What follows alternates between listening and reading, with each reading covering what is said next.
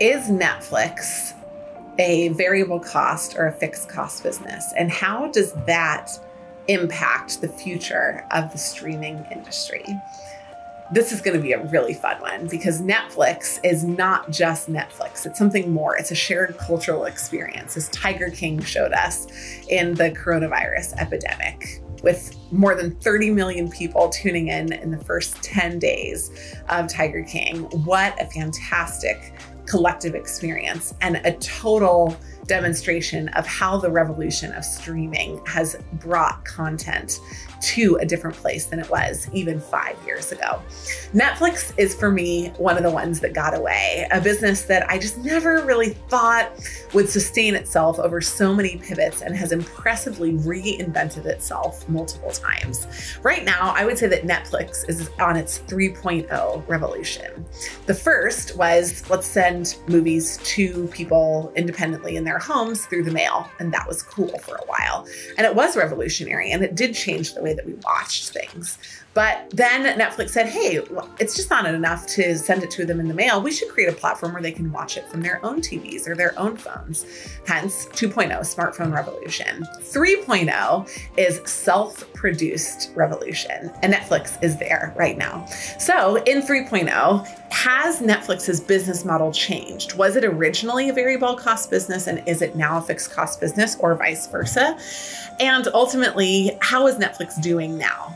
But then, probably most importantly, based on its business model, what is necessary to drive the success of Netflix going forward? Let's dive in and figure it out. Netflix is more than just a business. It's an entrepreneurial dream. It's a business that started in 1997 by two entrepreneurs that thought, hey, let's do something different inside the movie distribution industry. And different they did do, but it's become more than that. It's become an icon of transformation, an icon of disruption, and an opportunity to think about how, if you understand the business model of an industry, you might be able to pivot and innovate based on that. Netflix, after its founding in 1997, went through these three major changes to a place where in April 2020, they had over 182 million paid subscriptions around the world. So not just those that are in their free month trial with Netflix, but those that are paying on an annual basis. And I don't know about you, but I use Netflix, however, not as much as I used to, and I'm still paying for it. So that started making me question, what kind of business is Netflix in? And am I a good customer, or does that pose a threat to their business over time? Well, let's take a look and see. Netflix was really the first of the cord-cutting pioneers. And for Netflix, you might still have had cable, but also a Netflix subscription. Now your menu is becoming cable or a multitude of a couple of the streaming subscriptions. And at some point we might get saturated with that, but Netflix is doing okay. When we take a look over at their financials, we can confirm whether they're a variable cost or a fixed cost business. Which do you think? Think about it for a second. When we ask in our classes, we get a pretty wide range of responses. A lot of classes will say that it's a pretty even split, 50-50, variable cost or fixed cost. Some are like, it's for sure a variable cost business because each person has an incremental subscription onto the platform. And other people are like, absolutely not. This is a fixed cost business where they pay for or license things and then they distribute them in a different way. And Netflix, as the original business, as the DVD business, was much more of a variable cost business. But in 3.0, Netflix acquires the rights to distribute something once and then distributes it over and over and over again. So Netflix is by all means a fixed cost business. Does it have variable costs? For sure. It needs to acquire customers and it processes your credit card every month. But for the most part, Netflix is a great example of a software as a product business, where the software is not a service that you're using to do other things, but the end point is the utilization of the software. And that software as a product business is a fixed cost business. We can go over to the financials and take a look at them. In 2019, the revenues for Netflix, $20 billion. The cost of revenues, $12.4 billion.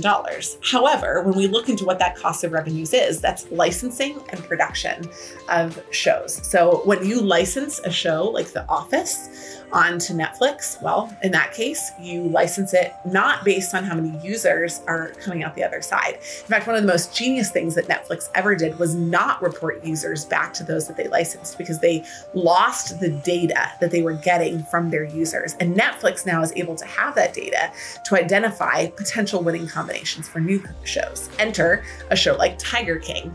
Who would have thought, except for Netflix, that Tiger King would be such the phenomenon that it is? But Tiger King was an example of, in this 3.0 model, where Netflix is producing and not just licensing its own shows, a way that they can take their algorithms, understand what it is that people are most interested in watching, create content that fulfills that, produce it, release it, but at the front, spend a fixed amount to do it. On the back end, add subscribers and add value to the subscribers that they currently have by releasing the content. So that $12.4 billion, the cost of revenues, although that's usually considered a variable cost, in this business, it's absolutely not. If I don't go on to Netflix for a month, they still are collecting my money. If I go on 50 times a month, they don't need to pay more for that.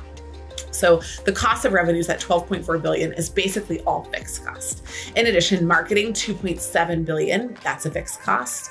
Technology and development, $1.5 billion, that's a fixed cost. And then general and administrative, $900 million. That is also a fixed cost. So you've got really good operating income on this revenue amount. And then your net income is also pretty attractive. So still though, under 10% of your total amount. And you'll see that really frequently in high fixed cost businesses. What are the challenges that Netflix could face going forward in its operating model? Well, number one, they're operating at these kind of low margins. I mean, $1.9 billion of net income is not a ton when you need to go produce the next Tiger King 10 times. There are a lot of other shows that Netflix has produced that haven't done anything near what Tiger King has been. And the cost of producing high quality content is not inexpensive. So they have to spend that money on something, and it's going to be new content. So it's not just gravy that they're able to capitalize on. It's not like a Zoom or something else that's a software as a service. So software as a product, you have to keep investing in your product. And for something like Netflix, you're seeing an increase in, we're not sure if it's coopetition or competition from a place like Disney. Coopetition is when I use both. I'm happy, they both look the same, but I utilize both. Competition is when I only choose one. And it's still to be seen whether people see Disney Plus, for example, as true competition for Netflix, or whether it's just coopetition where I'll take both, cut my cord and take both into the fray. So at the end of the day, this business needs to, in order to be successful, to continue to drive usage and subscribers. That 100+ million subscriber number needs to continue to grow, or they're going to need to acquire content or build it for less. If Netflix is able to do one or both of those, then they'll utilize the capacity that they already have, maximize revenue, and succeed as a fixed cost business. If you're thinking about starting a business that's software as a product, make sure you understand what makes it successful. And if you're evaluating business that sells software as a product, it's also important to know that when you have a fixed capacity and you have to invest in your product, you need to be able to add enough incremental users to make that revenue boost worth it. Thanks so much for joining us. If you enjoyed this case study, please join us on Strategy Simplified, our podcast, or on our YouTube channel.